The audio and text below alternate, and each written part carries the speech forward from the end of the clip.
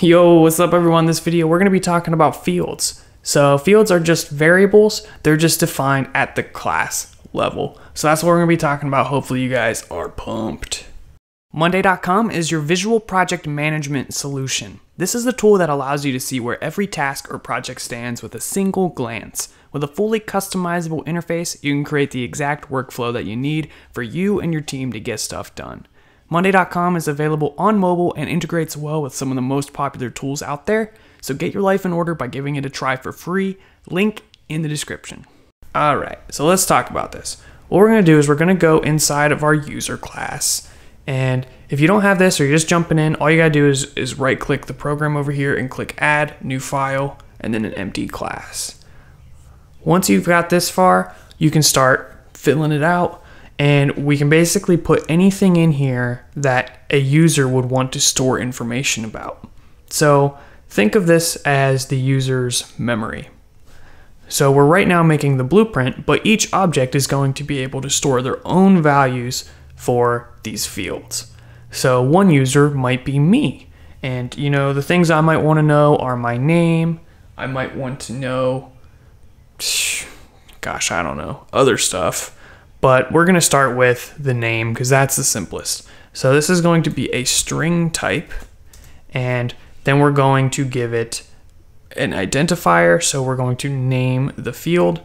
We'll just call it name. Now you're going to want to prefix this with public for now. And when you prefix a field with public, by convention, you'll probably want to use a capitalized first word here, and in this case that's just going to make the N capital. In the next video we're going to be talking about properties, but for now let's just talk about fields. We talked a little bit about their differences when we were going through the concept videos, but for now know that the public fields are not the most recommended way of storing information, but for very simple stuff it shouldn't hurt to do something like this. But best practice, and there's really no reason not to, would be to use a property instead. But we are going to still use fields throughout this program and throughout this course, so it's still important to know how to create them. We're just not necessarily going to create them public all of the time.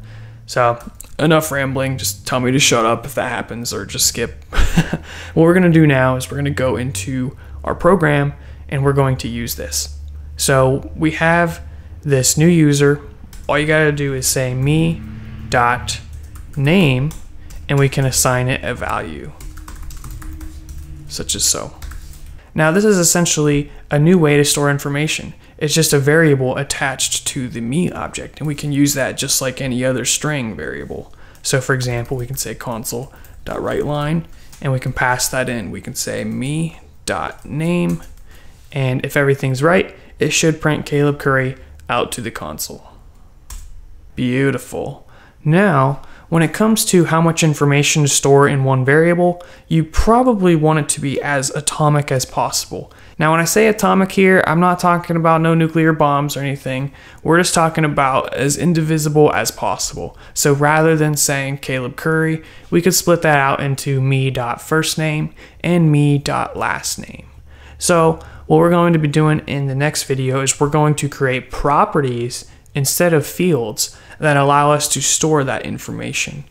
But before we do that, let's first just talk a second about why you would want to use fields if I'm saying properties are the way to go.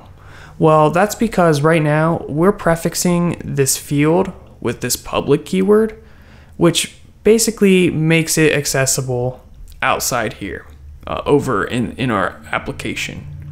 But sometimes we're not going to put that public keyword here, and we're just going to use fields to store information that's behind the scenes and doesn't need to be exposed to the entire world. And that is another very good use of fields, and we'll probably see that in the upcoming videos. So thank you guys for watching. Check out the next video because that's going to follow up on this and give you a little bit extra information. So thank you. I'll see you then.